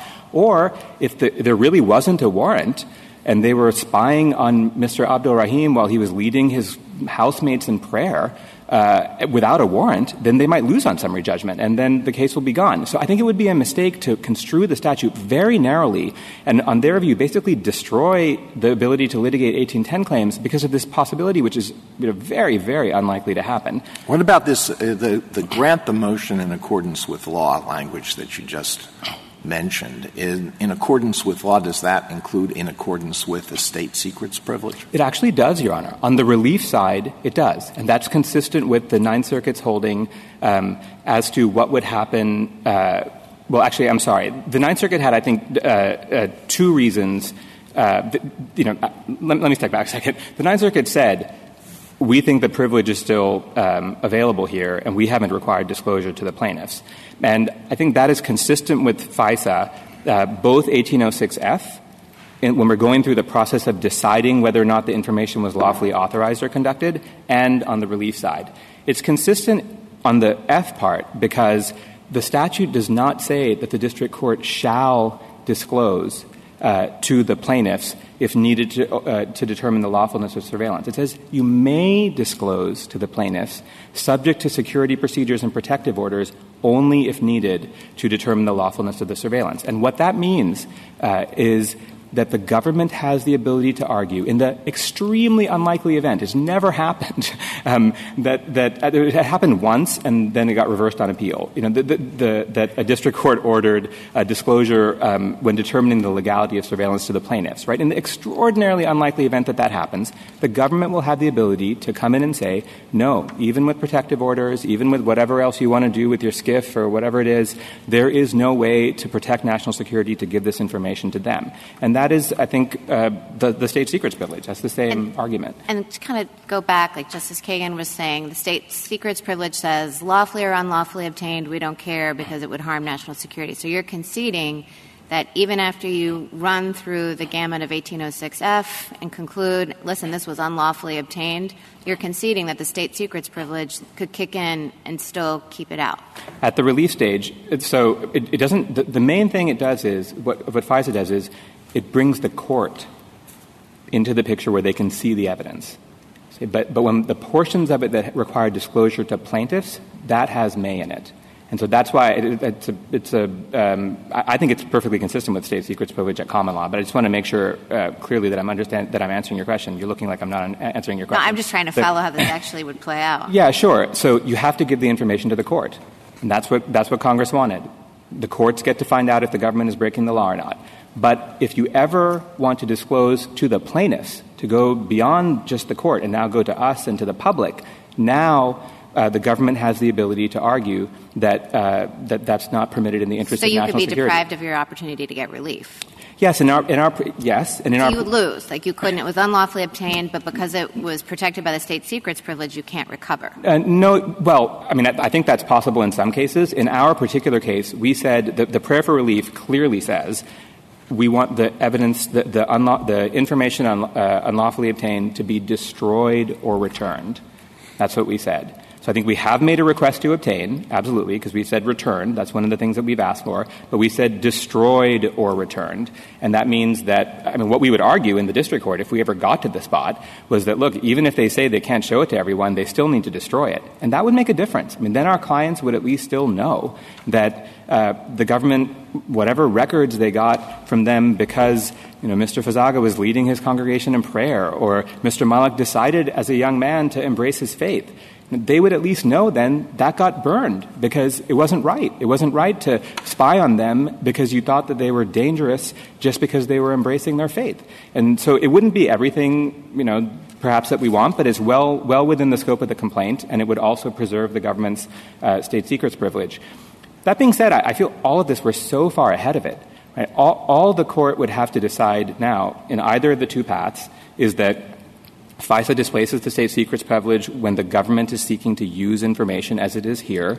And you wouldn't even have to decide this question about request to obtain. You could just decide they are using it, they're otherwise using it, and because of that, they can keep the information in their vault, but they can't win dismissal of our religion claims. We get our day in court on the religion claims. Or the court could decide it was premature to dismiss, I think as Justice Kagan perhaps was suggesting, you could decide it's premature to dismiss on state secrets at this stage. Where does Article 2 fit into your analysis? Because Judge Bumate and then Judge Diaz on the Fourth Circuit both started with an Article 2 backdrop and the roots of the state secrets privilege and said in interpreting 1806F, we think this is the better reading as a matter of text, but we also think this would be a very odd way for Congress to narrow, I guess, the state secrets privilege, which is so foundational to the national security of the country. Right. So the bottom line answer, and I have lots of thoughts on the doctrine that they were discussing, but the bottom line answer is when we're not talking about an area of exclusive and conclusive executive power. Well, I'm going to stop you right there, sorry. That's debatable, right? And that's the issue that hopefully we never have to decide. So, but I think right now, that's a question. And so you avoid deciding that question, which has a lot of ramifications, and I understand exactly what you're saying on the Jackson framework there. And we avoid deciding that by not interpreting the statute to trigger that question. So if we're on the same page on the standard, right, then I would say it's limited to the domestic electronic surveillance of U.S. persons. And I mean, this court in Keith invited Congress to legislate in that area, right? And also, equally important, Your Honor, only ex parte in camera review. And that second element is also important. If you look at Nixon, for example, look at the last footnote in Nixon. It's footnote 21 on page 716. What the court says is, we expect the district court is now going to have to go through, this is high-level communications between the president and his advisors, and excise the information that may be privileged under Reynolds. Nixon also, as you know well, distinguished national security information, so that would not be that would be different. At least if it's presidential communications, and I think right. That's but respectfully, Your Honor, I'm making a narrow point here just about ex parte review. That footnote cites Reynolds. It doesn't just cite it. It says we will have to, the district court should, and it says you should cooperate with government counsel to go through the information that may need to be excised under Reynolds. And so what I think that the court was imagining was, look, the president's communication about national security with his high-level advisors may not belong anywhere out in the New York Times or anywhere else, but the court can look at it to determine and exclude it in the course of litigation, which is important to determine if the president broke the law. And that's all FISA did here. That's why I think that the scope of the displacement here is very narrow. It's just limited to ex parte and camera review by courts. And that's why I think there's not even a serious Article II question here. I mean, this is one other question. Sorry. I appreciate all that explanation, which is helpful. One other question, which is, are you seeking to narrow Totten on your state secrets argument, or are you taking it as written? We take it exactly as General Dynamics described it. Okay, and our view also as Tenet described it. Yeah. Yes, Your Honor. Yeah. And I know you had asked, I can't remember, I think it's Mr. Needler, about the passage in Totten where they say, look, judicial, I can't remember the exact language, but it's something like review of any matter that could give rise to the divulging of secret information, that passage. And I would just point to the fact this is the same passage that's picked up in Tenet and that the government relies on to say it's broad. The very next paragraph there, the court says, I'm talking about Totten now, as a general matter, we can say that suits about matters which are sort of inherently secret cannot be maintained. And what they cite is marital communication, attorney-client communication, all of these things, regular privilege law. That part of the case is actually not resting on a national security rationale. It's just saying, look, if I want to sue my wife over a promise that she made in the kitchen or something, that's going to be barred, and the court can figure that out very early. You don't need to wait for discovery to figure out that obviously that suit is barred. To pick up Justice Breyer's question earlier, though, it doesn't seem like we need to get into that. If we agree with the government, I know you don't want us to, but if we agree with the government on the 1806F issue and send it back to the Ninth Circuit, as Justice Breyer and Justice Kagan described and I mentioned earlier, all of these kinds of issues can be fleshed out and come back to us where that's the central focus of the case. I feel like I'd be doing a drive-by in this case on a massively important issue if we get into that. Yeah, I agree, Your Honor, that the narrowest ruling in our favor, probably in the whole case, I mean, I think the otherwise used, maybe I'm the only one, or maybe not, I don't know, but I think otherwise used is very plausible as a ground of statutory interpretation for FISA, and you don't need to get into the question, Justice Sotomayor, you had asked about whether plaintiffs can use it in discovery if you find the government is using it here. Right? But the narrowest ground, perhaps even narrower than that, would just be to say it was wrong to dismiss on the pleadings in this case. We know the very subject matter of this case is not a state secret. The government said this person worked for them. They said they expect the majority of the audio and video will be available for the litigation below. And the district court still dismissed the whole thing without ever looking to see whether I'm sorry to interrupt. The Ninth Circuit hasn't really passed on that yet. They didn't. Why would we pass on it before the Ninth Circuit did? That would seem out of order to me. Well, yes, it's true. Our argument that the dismissal was premature, that was our primary argument. I guess the issue is that I read their brief, perhaps you can ask them, but I read their brief to be arguing for an affirmance, going underneath, an affirmance of the district court order. And you cannot affirm the district court order. But maybe that's wrong. Maybe that's not what they're saying. I guess I heard a little different from Mr. Needler, but he can get back into that on rebuttal. Yes, but I think the court could also say we disagree on FISA, but we want you, Court of Appeals, to address the prematurity argument, and state secret is nowhere here. I think I would say if Your Honors find that the question presented does not include state secrets at all, then that would also mean you shouldn't touch the valid defense issues that are in the case as well.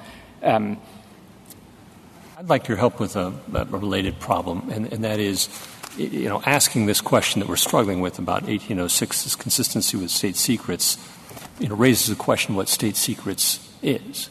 And in 1978, when the Church Committee issued its report and Congress adopted FISA, Reynolds was on the books, and that was pretty much it. And Totten was over there having to do with contracts with spies.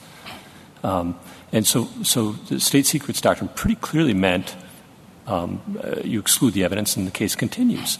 It's only since then, in relatively recent times, that the government has asserted the Totten bar really kicks in a lot of cases and that lower courts have run with that ball. So asking what the state secrets means today and whether that implicates FISA seems to be a different question.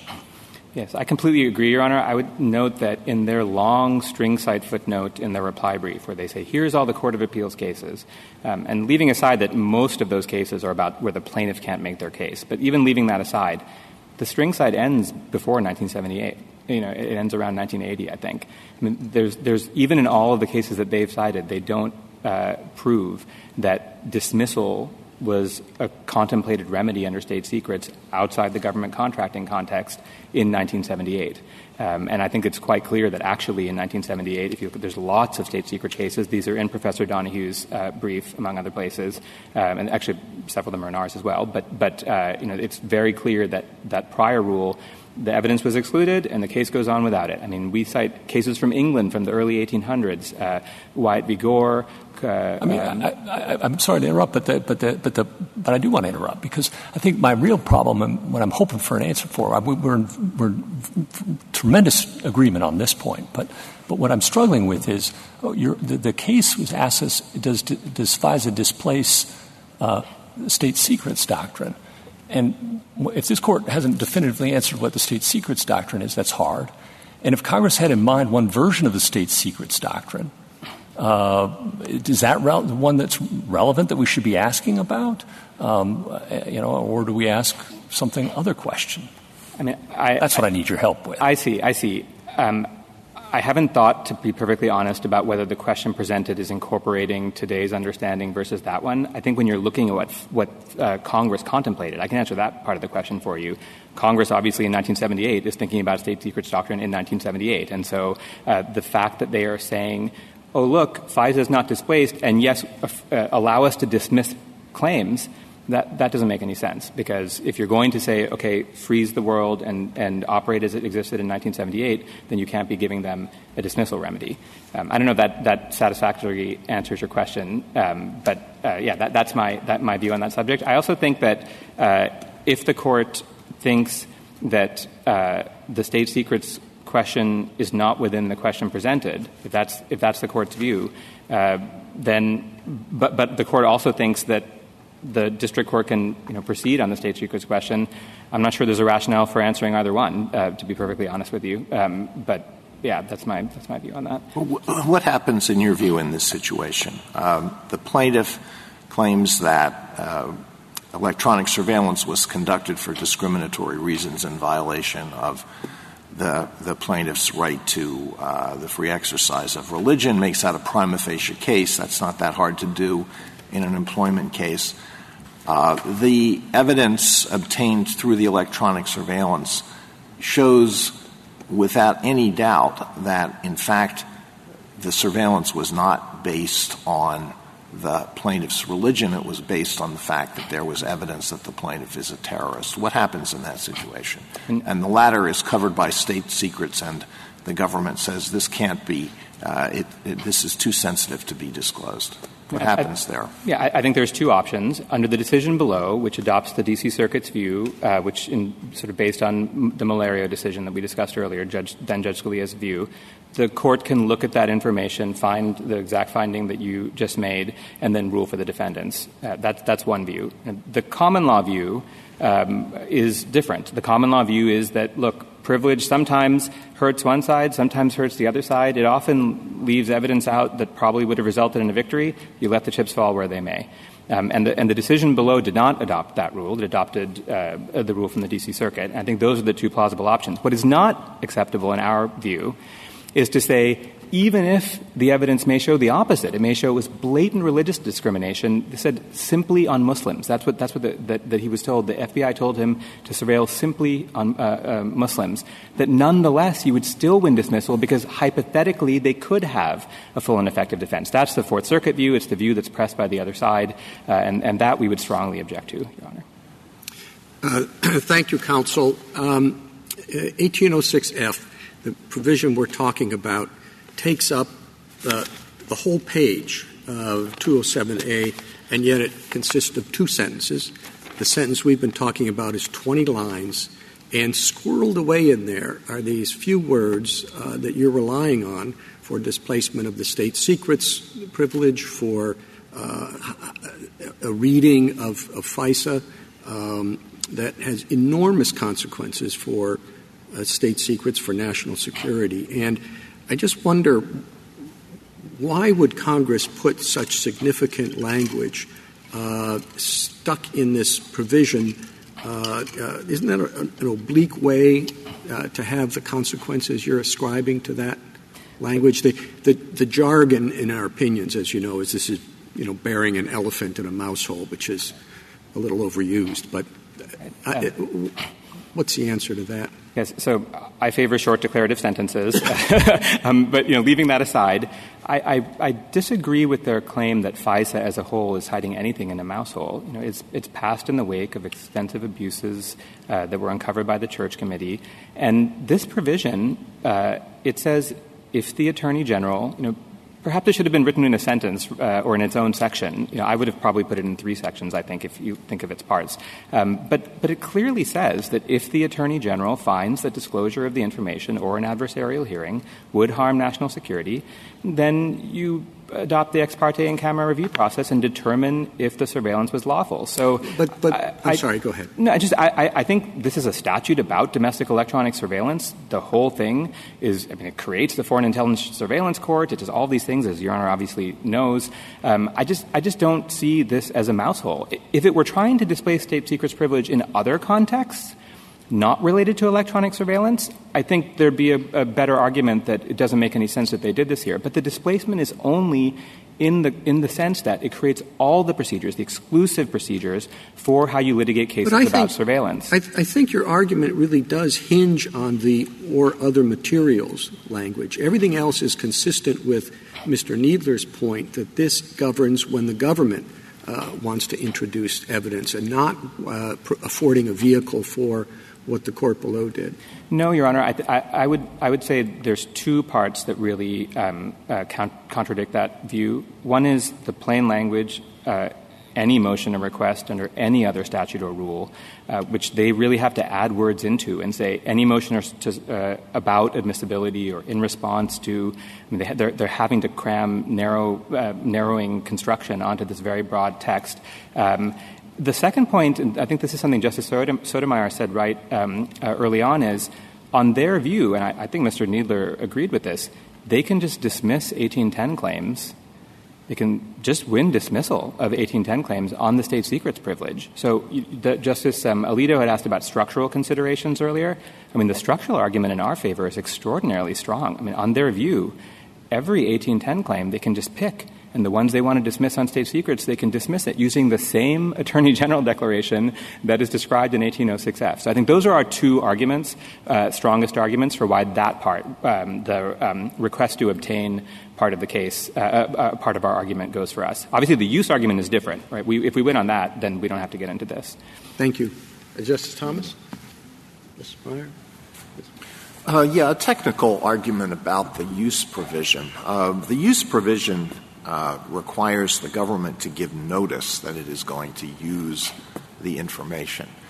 And that makes sense when the government wants to introduce it at trial, so it gives notice that it's going to use it at trial, and that allows the other party to move to suppress the evidence. But what sense does it make to require prior notice when what the government is going to do is to invoke the state secrets privilege? You just invoke the state secrets privilege. We have to send a notice that says we intend to invoke the state secrets privilege, and now we invoke the state secrets privilege. Does that make any sense? I think it does. In this case, it served a useful function. They filed a notice of motion, and then they filed the motion. And we said, as a preliminary matter, before even briefing it, we tried to make some of these Totten versus Reynolds kinds of arguments to the district court. And we said, don't even look at the information. First decide as a threshold matter whether or not the state secrets doctrine can apply here. And we said it may be a necessary evil that you'll have to look at the ex parte information, but if you can avoid doing that, that would be better.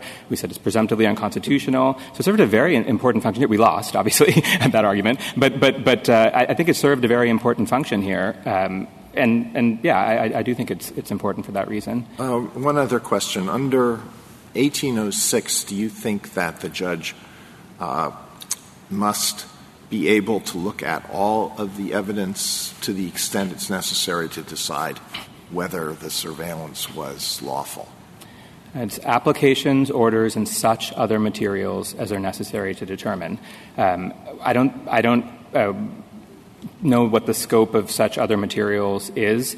The Court of Appeals didn't decide, it predicted that the scope of evidence that would be reviewable to determine whether the clearly electronic surveillance for FISA purposes, like him leaving recording devices in a prayer hall and walking away, to decide if that was discriminatory on the basis of religion would be the same information that you would need to decide if, say, his consensual conversations were also in violation of the Free Exercise Clause. But the Court said, if that's wrong, then that's fine. Then the district court can say it's wrong, and then it can separate. It can apply normal or state secret privilege. What I'm interested in is this: in cases involving the state secrets privilege, isn't it true that the court does not necessarily look at all of the evidence? There are situations in which the evidence is too sensitive. Think of the most secret evidence that the government possesses. Yet 1806 seems to say that the court reviews ex parte in camera that evidence if it has a bearing on whether the surveillance was lawfully conducted. And so our position would be that FISA brings the courts into the process. And so, the government can always choose not to rely on some piece of information. It doesn't even want to give it to a court because it's worried the court might leak the information. And they can choose to do that. But if they want to use it to show that the surveillance was lawful, they have to give it to the court as long as it's within that such other materials relating to surveillance. But that's what we think. I'm not sure the court has to address that question here. Obviously, it's, again, quite premature. And I think the court could hold that, if this were like nuclear weapons in Hawaii or one of these other things, I don't know how this would happen in this case. It's 15 years old. But I think the court could say, we're not deciding whether there might be, some set of information. Maybe it's because that part is in the constitutional core, if somehow the president were involved in our case, which seems quite implausible to me, but, and say, well, we're not deciding that little part of it. But in general, FISA displaces the privilege, and what it says is that other such materials relating to the surveillance have to be turned over to the court, not to us, but to the court. But wouldn't that be quite something? Because just dealing with some super secret information in district courthouses around the country would create an incredible security problem. Most district courts don't have the facilities to deal with information of that sensitivity. Well, we're only talking about domestic electronic surveillance of Americans. It doesn't arise, the claims don't arise if we're talking about things like, for example, what this court was dealing with, last month in a different state secrets case. So we're only talking about that. And obviously in criminal cases, Justice Alito, already courts all the time are doing FISA ex parte and camera review where the government is trying to use the information in criminal cases. So only if the government wants to use the information in a criminal case. Yes, that's true, Your Honor. Our view is that Congress thought in this context, given the history of abuse that had happened in this particular area, it was important to interpose the courts to play their role to ensure that surveillance remained within the confines of the law. Justice Sotomayor? Counsel, you disclaim wanting to use this information. The government hasn't made a motion to use it. It made a motion to dismiss. You concede that whether or not that motion to dismiss is appropriate under Reynolds and General Dynamics and all that case law shouldn't be addressed by us, correct? No, Your Honor. I believe it's within the question presented, and the court has the authority. And we did argue it below. We said we put it in the BIO. So but our position you is agree that it hasn't been properly briefed before us. And the Ninth Circuit didn't look at that. No, the Ninth Circuit didn't look at that because on bank 6-5 in the Jeppesen decision, it ruled that Totten and Reynolds were on a continuum. Right. And this was before General Dynamics. Exactly. So right. So that hasn't been really addressed by them, not the way you've argued it before. No, Your Honor. It was foreclosed under circuit precedent. So we didn't make this argument there. So if you were to lose, and I know you desperately don't want to, but assume my assumption that all we hold is that no one's invoked 1806 here, and we send it back for the court below to decide how state secrets interacts with a motion to dismiss. Is that the narrowest ruling that we could issue? Yes, Your Honor. I think holding that either, as I had discussed with Justice Kavanaugh, either that you shouldn't have dismissed on the pleadings or that we want the Ninth Circuit to decide if you should have dismissed on the pleadings. I would just note, I guess, that the en-banc Ninth Circuit foreclosed our argument about the scope of the Reynolds privilege here. It was before General Dynamics, so perhaps we could argue, hey, look. Exactly. You know, so if we tell them, look at your holding in light of General Dynamics. Yes, Your Honor. They should do that anyway. Yes, Your Honor. Yes, Your Honor. That would be the narrowest. Thank you. Justice Kagan? So this question doesn't assume you lose. Suppose, just on this question of the relationship between the two questions, suppose that the easiest question in this case, I think, is the question of when dismissal is appropriate, and that the Ninth Circuit decision was in some important way premised on an incorrect understanding of when dismissal is appropriate in a state secrets case.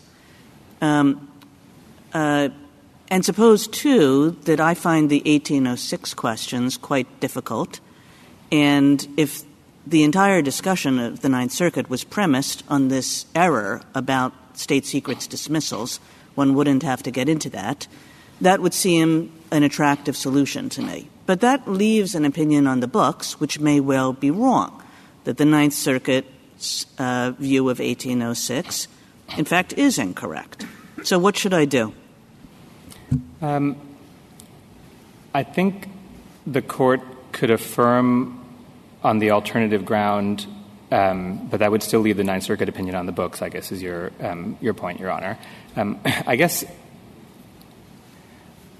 I suppose the court could say, under these circumstances, where our first argument to the Ninth Circuit was the dismissal was premature, perhaps the court should say, we think that the court should have addressed that question first, and for that reason we vacate the decision and ask the court to address that question first. I'm not sure.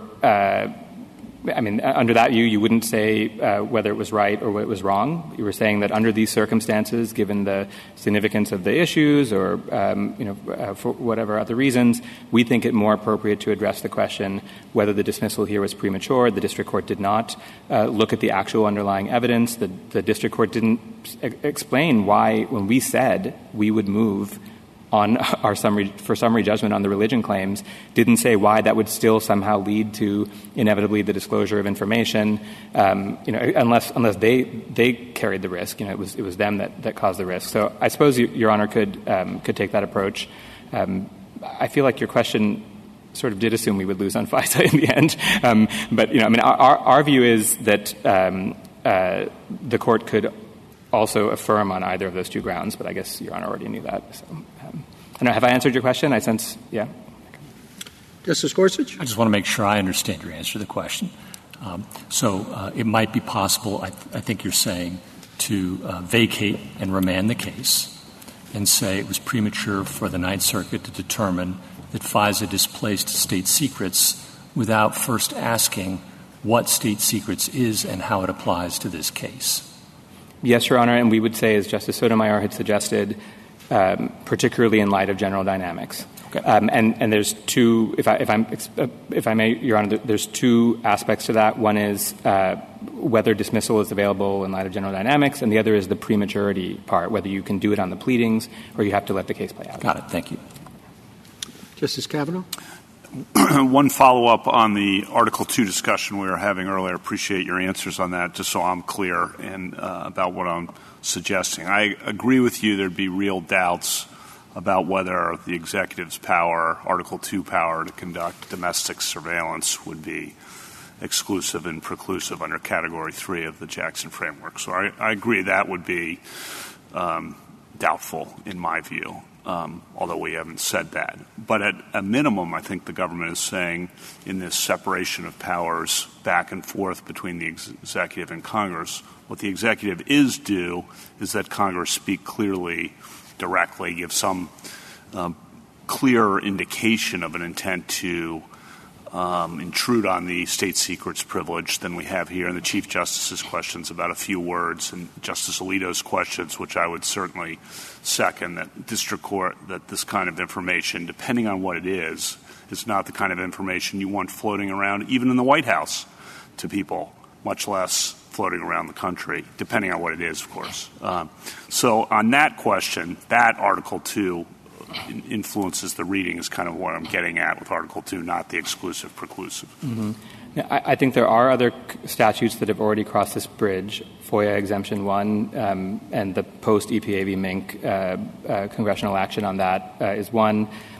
SEPA, even FISA, other provisions of FISA, which require very extremely sensitive programs that the government is running to be disclosed to this court. So in that sense, I don't think there's when we're talking about domestic electronic surveillance and only ex parte review and all that, that's sort of the answer I'd give before. The one other thing I would say on it, Your Honor, is we're talking here about rules for litigation. And all of this is about when they file something in court and, all of that.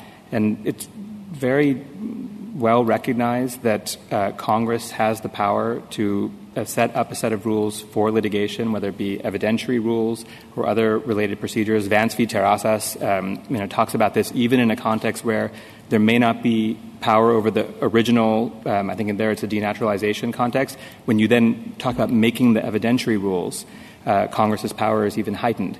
And so here we're not talking about whether the government has the power in the first place to do something. We're talking about where they've already done it, and now we're setting remedies up.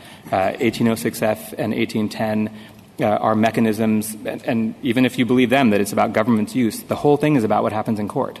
And so I think they're also we're far afield from what I would think of as potential core Article 2 concerns. Thank you. Justice Barrett. I do have a question. It's a follow-up to something Justice Alito asked you earlier. He said to posit, you have religion claims in the suit, and the suit is about whether the surveillance violated or discriminated on the basis of religion. But review of the application and the related documents shows that there was no religious discrimination. It was based on, very good evidence that the targets were terrorists. You said in that circumstance, okay, well, then they've asserted the state secrets privilege, let the chips fall where they may, that dismissal is not an appropriate remedy under the state secrets privilege. Did I misunderstand that? Yes, Your Honor. I said there's two options. What you just described is the traditional common law rule, and it was the rule certainly in 1978. You mean that it proceeds forward just without the privileged Okay, but my evidence. question is then what happens to the individual defendants? Let's say that the evidence that they can use to defend themselves against the claim that they religiously discriminated is in this body of evidence that's protected by the state secrets doctrine, and you're saying dismissal is not a remedy, so they just go in with their hands tied behind their back and they just are sitting ducks. Yes, so two thoughts, Your Honor. Under common law, that is certainly the result. And Except under common law, if you have a privilege like attorney-client and it's exclusively a common law privilege, it can be pierced if it would violate the due process rights, right? But if the state secrets privilege is not entirely common law, if it has a constitutional element, I'm not sure that the due process rights of the defendants could pierce it.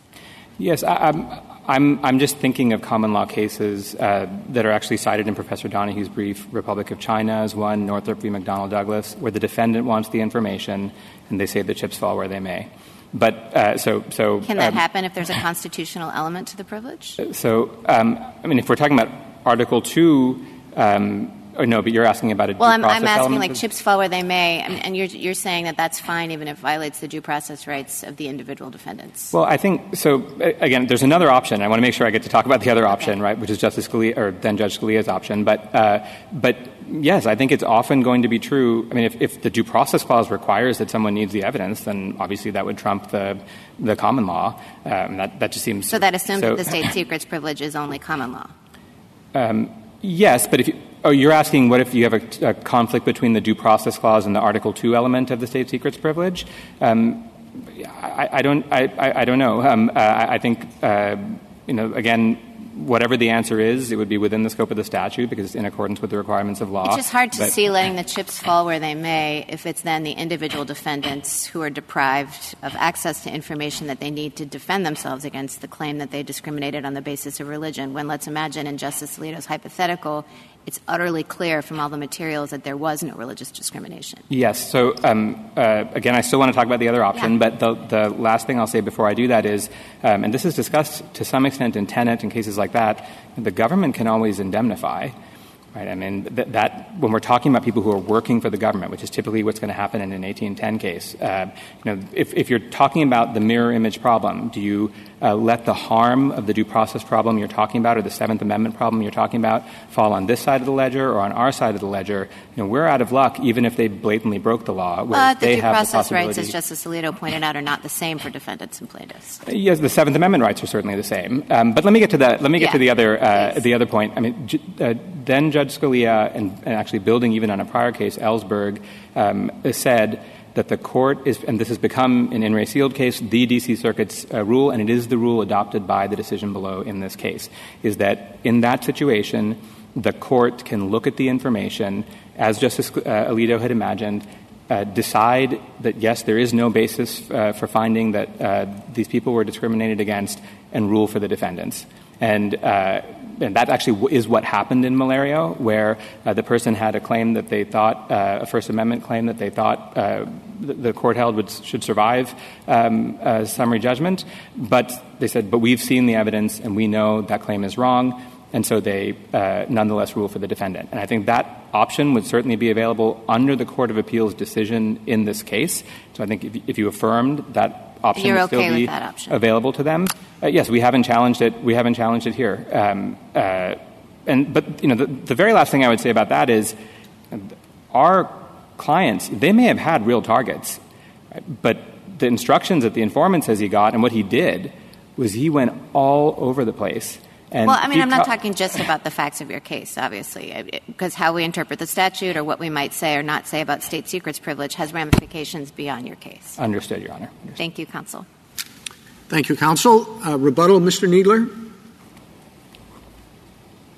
Thank you, Mr. Chief Justice. Several points. First of all, we think it makes sense the proper disposition of the case is to review what the Ninth Circuit did decide, not what it did not decide. The Ninth Circuit did not decide whether the district court's dismissal of only the First Amendment claim was proper on the basis of the state secrets privilege because it said the state secrets privilege was displaced by FISA. And there's no doubt the privilege existed clearly under Reynolds at the time that FISA was enacted. So there is certainly no reason to think that FISA displaced that well-established privilege. The question of what the consequence of that privilege is not the privilege itself. It's what happens if the privilege is validly asserted and the evidence is removed from the case. So I think, Justice Gorsuch, the question is what Congress would have thought about the state secrets privilege itself, not the consequences of a successful assertion of it. And as to whether 1806F displaces the state secrets privilege, I think for a number of reasons it clearly does not. For example, it provides for the Attorney General to control things, not the head of the agency, which is the who invokes the state secrets privilege. And true, FISA was enacted to address abuses of domestic surveillance, but other provisions of FISA address that with the FISC and the applications for approvals. But what Congress did in 1806F and the related provisions was to codify in statute a procedure that had been developed at common law or by courts for the suppression of evidence that was obtained by electronic surveillance, and that would arise only if the Attorney General decided to put forward the evidence, as Justice Alito described. And there are many other things that make that clear. Subsection F refers to two types of motions: a motion to suppress or a motion to obtain discovery of either the application in order or the materials or the evidence in order to suppress. And then subsection G, when it says if the court grants that motion, it doesn't say grant judgment. It says grant the order to suppress or otherwise grant the motion, which means the motion to exclude the evidence may be suppressed, or it may be something less than suppressed, something more than suppressed. So it's all wrapped up in the procedures for suppression. On the question of dismissal, we think that it is artificial to separate Totten from Reynolds. Reynolds itself had a footnote about Totten after it discusses the fact that national security information can be excluded. It says, see Totten, and then it describes Totten as a case where the case was not permitted to go forward even at the pleading stage because it was obvious from the face of the pleadings that the case could not go forward because it concerned a state secret. But there are other situations in which it is central to the case, a state secret, such as here they allege that that defendants violated their First Amendment rights, but the evidence might well furnish a basis for defending against that. That is central to the case in the same way that the contract in Totten and in Tenet was central to the case. And General Dynamics, in fact, contains a number of passages that are helpful, supportive of the idea that dismissal can be an appropriate remedy. For example, respondents say that as plaintiffs they're happy to make their case and then let the chips fall where they may, putting to one side the threat of blackmail, gray mail against the government in that sort of situation, forcing it to settle or maybe even accept an injunction against it. But General Dynamics says it seems to be unrealistic to separate, as the Court of Federal Claims did, the claims from the defense and to allow the former to proceed while the latter is barred. Claims and defenses together, it's those that establish the justification or lack of justification for judicial relief. The point is if the issue cannot be fairly, soundly, safely adjudicated without risking disclosure of national security information, then it can and should be dismissed, whether this arises by the government's assertion of a defense in rebuttal. It's not even an affirmative defense. It is a defense, a factual defense, or whether it goes to the plaintiff's case. And in fact, in General Dynamics, I think it's in Tenet versus Doe, the court also relies on Weinberger, where the case was dismissed because the defense could not be properly asserted due to state secrets information. Thank you, Mr. Kneedler. Counsel, the case is submitted.